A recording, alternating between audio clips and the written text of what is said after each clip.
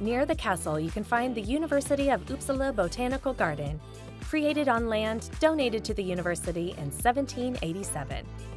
There is a magnificent Baroque garden, a 200-year-old orangery with its majestic halls, and the only rainforest in Uppsala.